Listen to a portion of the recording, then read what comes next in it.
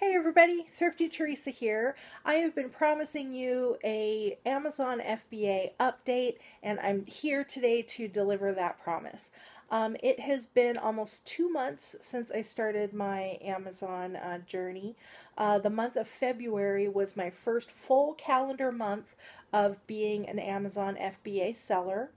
And there's some highs and lows, and I am thinking a lot about what my FBA future is going to be like, and it really depends on a few factors. Primarily, I need to determine if I am going to be able to ramp up my FBA inventory.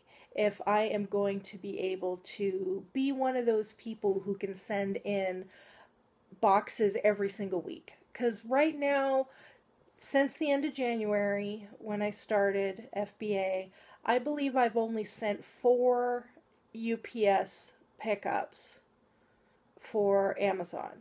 I've sent in 2 or 3 boxes each time, but they are fairly small boxes, and it's primarily because I'm thrifting for FBA. I am not doing retail arbitrage. I'm not sending in dozens and dozens of items and lots of duplicates of items. I'm mostly getting one-off little things here and there from the thrift store. So my shipments are smaller than other FBAers, and so my sales are smaller too.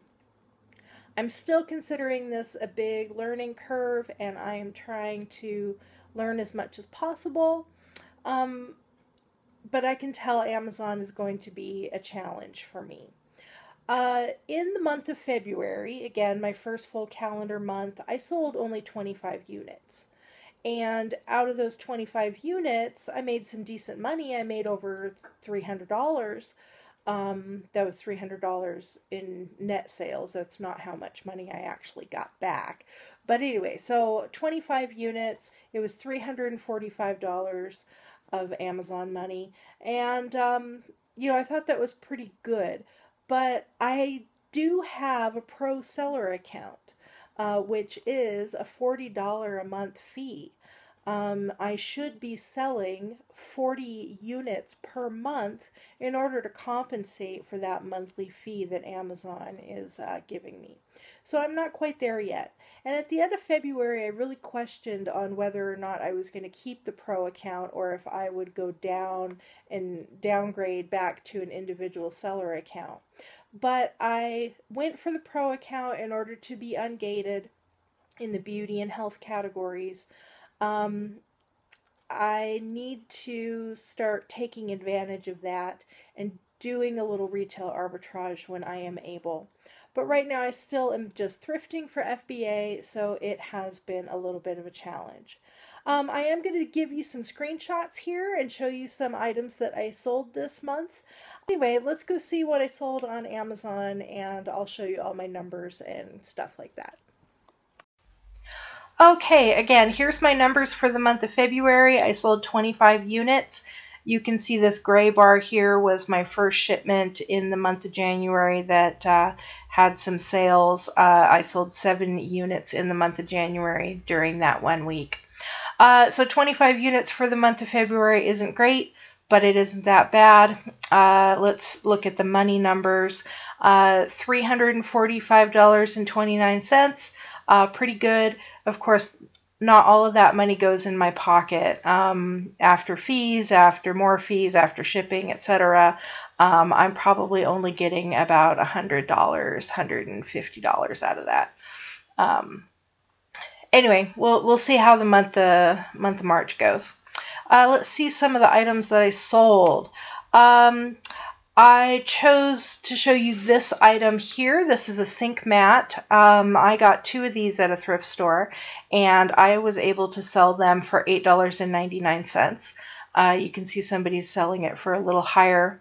I generally do not undercut people on prices. I will match the lowest price, or I will go somewhere in the middle if there is somebody who's really low on price and then there's somebody up higher. I might seat myself somewhere in the middle.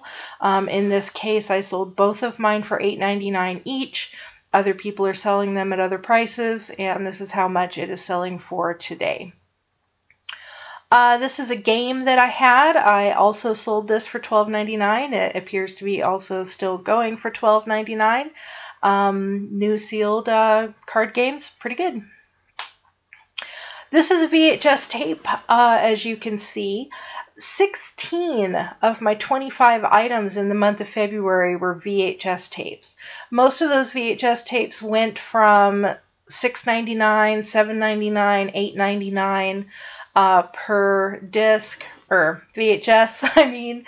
And I don't price anything under $6.99. After fees and all of that nonsense, I'm really not making too much per tape if I'm selling them for $6.99.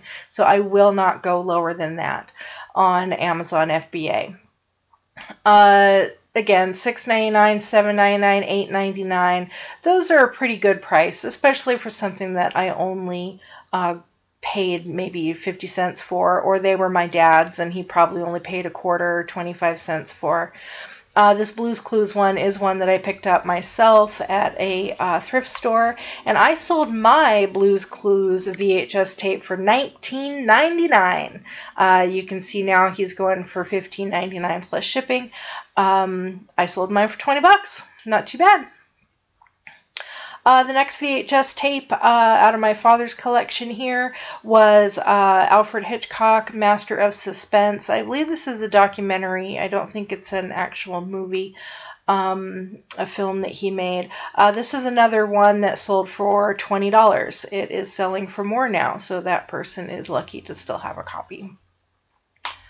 The highest price VHS that I sold this month was Scarlet, which is supposed to be a sequel to The Gone with the Wind. I believe it was a made-for-TV movie at one point. It was a 2-tape VHS set, sealed in the box, all that good stuff. I sold my copy for $28.99. Not too bad for VHS. Just blow the dust off of it, slap an FBA label on it, stick it in a box, and send it in. So I highly recommend new sealed old stock VHS. Grab that stuff.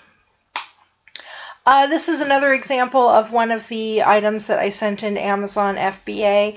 I had 2 different latch hook kits sell in the month of February. This one featured a kitten. I sold my kitten latch hook kit for $35.50. You can see here it's going for $10 less. The other latch hook kit that sold had a puppy on it, and that one also sold in the $30 range. I think I made it for $29.99. But hey, crafting kits definitely sell. And even though there's something that only has 1 or 2 people selling on it, maybe the rank isn't that great. Let's take a look at the rank. Yeah, the rank is like almost at 1 million in the home and kitchen. But as far as latch hook kits go, it's pretty high up. So I guess it just depends on how your Amazon customer is browsing. So hey, don't think too much about rank sometimes. I really don't care about rank at this point. My goal is to just find these things at Amazon. Again, wipe the dust off, slap a label on it, get it in a box, and give it to the nice young man from UPS. And then, amazingly, these things sell. So that's the stuff that I sold in the month of February. Again, let's take a look at my numbers.